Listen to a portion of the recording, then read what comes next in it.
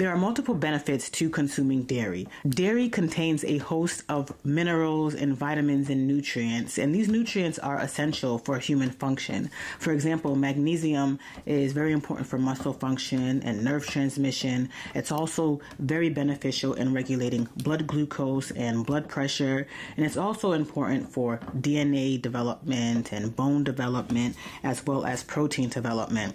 It also contains potassium. Now, potassium is also important for that muscle and nerve function that I mentioned, similar to magnesium, but it is also very important for proper kidney function, as well as heart function.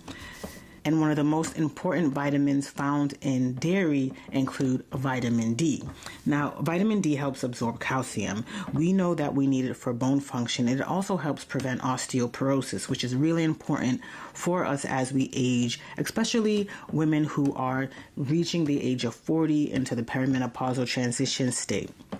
Now, it's also important for brain function and immunity and helping us fight against bacteria and viruses. So vitamin D is a really important vitamin that I want to dig into. I spoke about it in my last video about the health benefits of vitamin D and how it can be very important for you, especially if you're attempting to shrink fibroids. If you have fibroids or myomas or leiomyomas of the uterine lining, of the uterine wall, or even outside of the uterus, it's going to be important for you to consider vitamin D and how it can be a benefit to you. Now, outside of vitamin D, which you might be taking a prescription for vitamin D, or you might have just taken it over the counter to boost your vitamin D levels, vitamin D is found in dairy. There are other food sources that I will get into later in the video, but for now, I just want to talk about dairy because there is conflicting information out there on whether dairy can be helpful in shrinking fibroids or it is a culprit in exacerbating fibroids, in the growth of fibroids within the uterine lining. Now, in a nutshell, I want to talk about high-fat dairy products, which is usually the issue because these products contain a high amount of hormones, steroids, and other chemicals that we may not be aware of and that lead to inflammation within our bodies. I want to talk about bovine somatotropin. Now, this is a hormone that is given to cows who have just given birth to a calf, and the reason why this particular hormone is given is it encourages the mother to lactate more than it normally would. So that is how we are currently consuming dairy. Lactating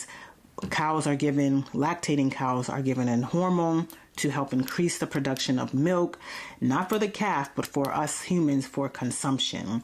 And there are other hormones that are injected into cows and calves to increase their meat production, but this particular hormone is given to increase the milk production. And if you didn't know, now you know. And so this is usually given for a period of 8 months because most cows, to my understanding from what I read online through the FDA website, lactate only to about 10 months. But even with that being said, there are multiple research articles that state otherwise regarding to dairy and fibroids. And we know that the main issue with fibroids is a hormonal issue. And if you haven't heard already, you may have noticed that there are a lot of research articles and health guidelines that do encourage you to stay away from meat. Do not eat meat products, do not eat wheat products, do not eat gluten products. But with dairy, it's hit or miss. Some people will tell you that because they're lactose intolerant, they can even ignore eating dairy. 80% of the population is lactose intolerant, so that might be one of the reasons why some don't consume it. But when we're talking about fibroids and the complication, there are a few research articles and cohort studies that actually promote the consumption of. So in the Black Women's Health Study, a cohort study based in the United States, it actually prospectively studied the effect of dairy food on uterine fibroid risk and found that women who had 4 or more dairy servings per day had a 30% reduction in the incidence of fibroids. Now, when I read that was conflicting to me because I always understood that the amount of hormones found in dairy is causing disruption to our normal hormones. But this seems to say something different. And I'll leave the link to the Black Women's Health Study cohort down below. Now, there are other studies in Italy and China that also looked into dairy production and uterine myomas or fibroids, but there are conflicting results about the impact of milk and dairy products on the risk of myoma onset and growth. There was an additional study on African American women who reported a protective role of frequent milk and milk product intakes per day on myoma and onset and growth. And also there was a lack of association for ice cream, butter, and cheese consumption, and a weak inverse association for yogurt intake. So milk components, including calcium and butyric acid, also seem to have anti-proliferative effects on myoma cells, which is really important to speak about here because often we focus on vitamin D, but we don't talk about calcium or butyric acid. Now, there's multiple things to consider after I've read all of that. One, the data is conflicting. There is no real hardcore evidence that dairy can either help reduce fibroids or shrink fibroids, or it enhances fibroids. What we do know is that each woman is individual in her journey. As I mentioned before, 80% of the population here in the United States is lactose intolerant. A majority of Black Americans are also lactose intolerant. So consuming dairy isn't even on the plate for, or even a consideration for some women.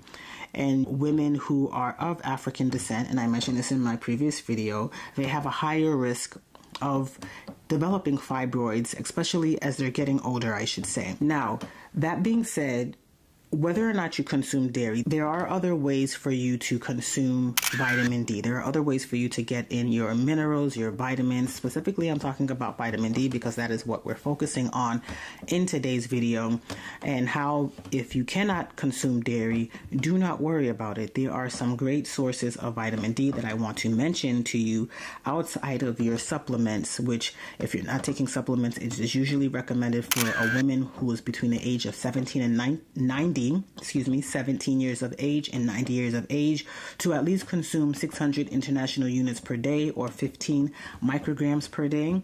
So when you do go to your pharmacy to look that up, make sure you talk to a pharmacist or your pharmacy tech so they can help guide you to the right product that would be beneficial for you. And also, if you are unsure about your levels, make sure you see a healthcare provider so that you can get some blood work done. I do advocate for getting your blood work done on a yearly basis. That is very important to know where you stand.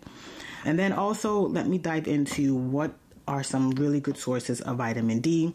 So vitamin D is added to many breakfast cereals. Many of you already know that cereals are fortified with vitamin D, orange juice, yogurt, margarine, and other food products. But some of the natural sources of vitamin D include fatty fish like trout, salmon, tuna, mackerel. Fish liver oils are also great sources of natural vitamin D. Now, there are other sources, but they don't have as much, including beef liver, egg yolk, and also maybe mushrooms, but not that much. They provide very little. So that being said, I do want you to consider where you are getting your source of vitamin D. Vitamin D is a very crucial vitamin that's very helpful for shrinking fibroids. And if you are not going to consider taking in dairy, like you've never taken dairy, you're not interested in dairy, and I'm talking about dairy that is based from animal dairy, not your cashew, almond, tempeh, or anything like that. I'm talking about animal-based, not plant-based dairy. So if you do not consume animal-based dairy because you are lactose intolerant or you choose not to, that is okay. There are other places where you can get your vitamin D to help you if you are experiencing fibroids. So with that being said, I'm going to ask that you watch my previous video on shrinking fibroids, as well as how to manage your hormone levels and signs and symptoms that your hormones might be imbalanced. So specifically, I'm talking about estrogen and progesterone, especially for you women who are between the ages of 30 and 45, 50, who might be experiencing fluctuations in your hormones because of the menopause transition. So I do thank you for watching, and I hope this video has been beneficial. Don't forget to grab my free health guide, which I will link in the description box below. And I thank you for watching, and I shall see you in the next video. Take care. Bye.